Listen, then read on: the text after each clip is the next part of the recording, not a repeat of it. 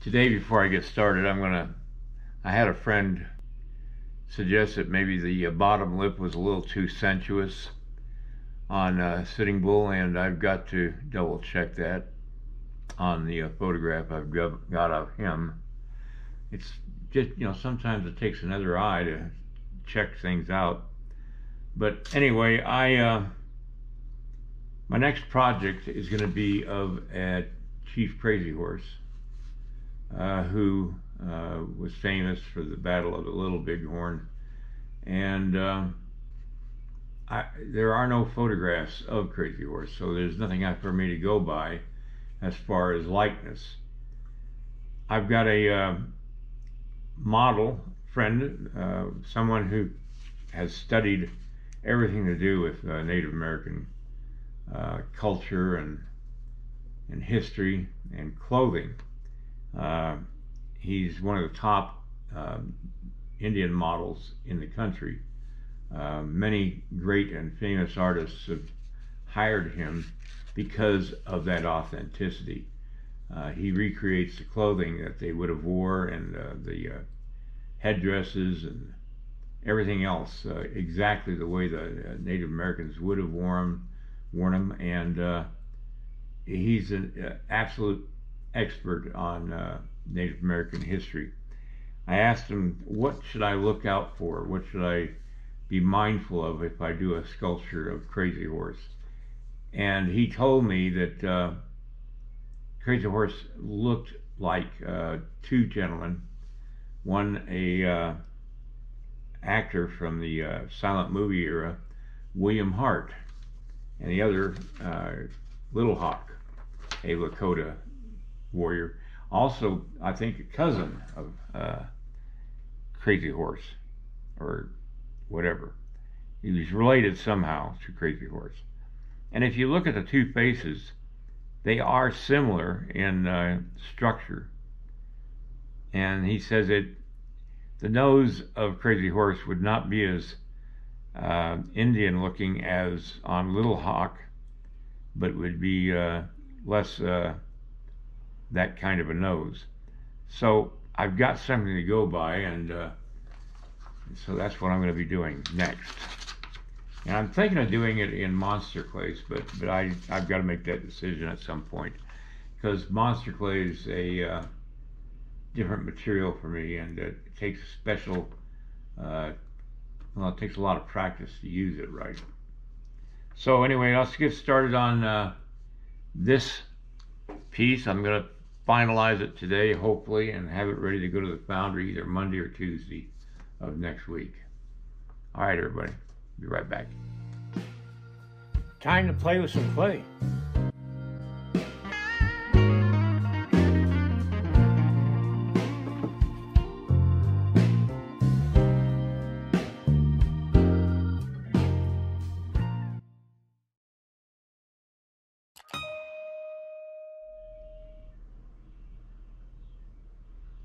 Yep, he is right. I've got the bottom lip a little too full. And now that I look at the photograph of Crazy Horse, now that I look at the photograph of Sitting Bull, I can see that. And so I'm going to change that.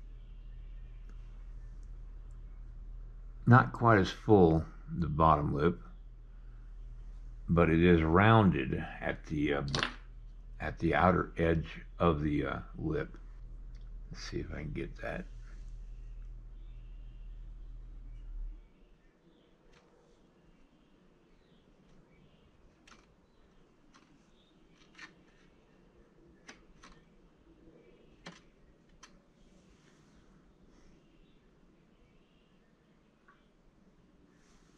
There's not quite as much undercut underneath the bottom lip either.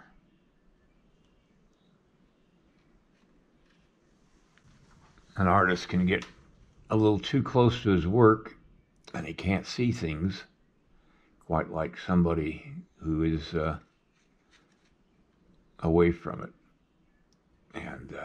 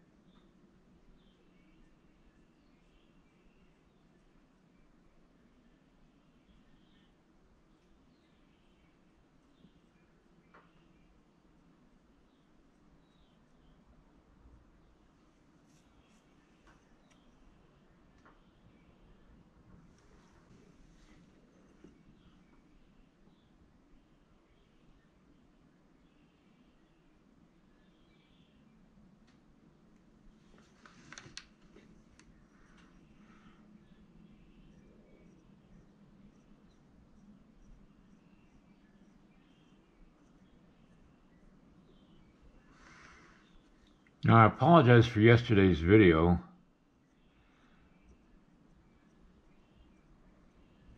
I had finished editing the video yesterday, and it had sound on the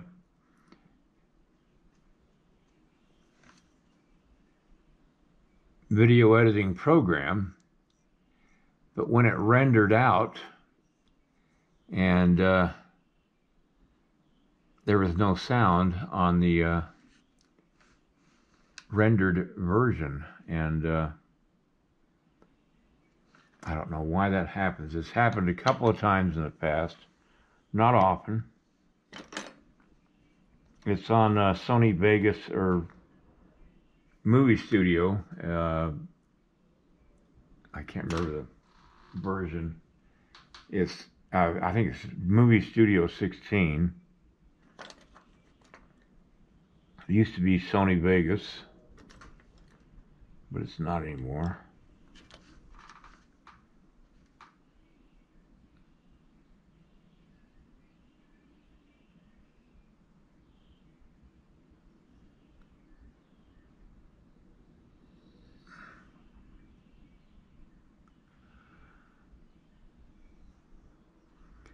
And I had deleted the videos. There are 12 videos that I shot of yesterday's session with Sitting Bull, and I deleted all 12 off my computer before I found that out. And I normally don't do that until I find out for sure that everything's worked. And so that's my fault, not Sony Vegas's.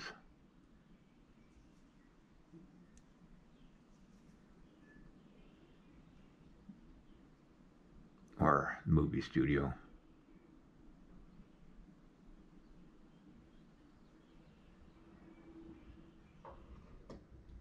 So as you can see, I've laid Sitting Bull back onto a board and onto a blanket or towel to soften or not cause any damage to the clay. Now it's a matter of filling in where I can't see when it's standing up.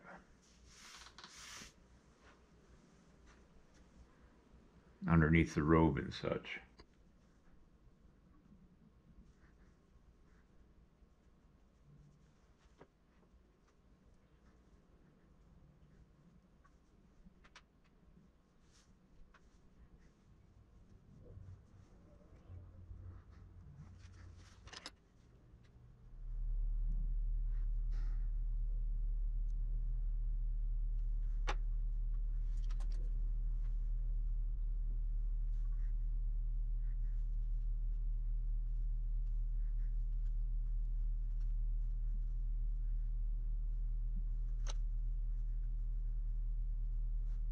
All right, I'm going to call it quits for today, and the only reason I am is because I see some things I've got to address, and I can't do it until I got a full day. And I was going to take this in Monday, but I think I'm going to have to work on Monday on this piece, because at this angle I can see some things at the bottom of his nose and the bottom of his chin that I need to address. So I'm going to call it quits for now. If I don't call it quits now, my video won't be out until midnight, and I don't want to do that. So I've spent several hours already just filling that I didn't video, so. But at this angle, you just see things that have to be done. I've got the underarm all done. I've got the hat, well, not necessarily all done yet. I've got one little stretch right here that needs filling.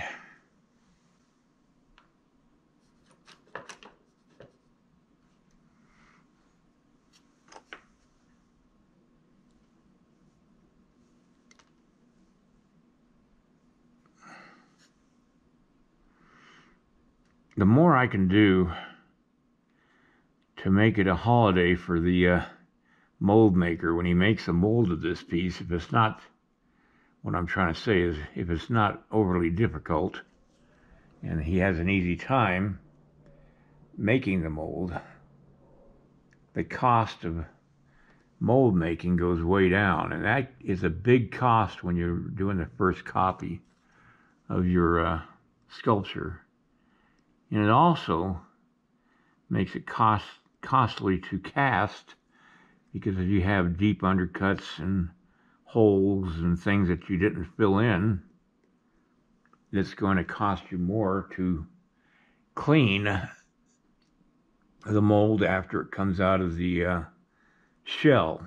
And the shell is the last mold they make of the wax copy that they make from the rubber mold for the bronze.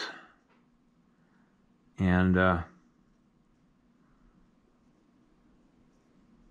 if you do a search on YouTube, you'll see videos that show you the process of mold making and casting. And believe me, what I'm doing right now is saving me probably a couple $100. So I'll say goodnight with this final fill in here on this side. And I'll see you guys next week. Have a wonderful Sunday. And I wish you all good health.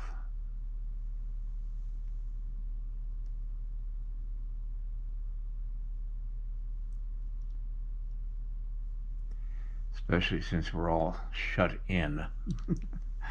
All right, good night. Give me a thumbs up and share my video. And then check out my instructional DVDs, the link down below this video. All right, see you next time.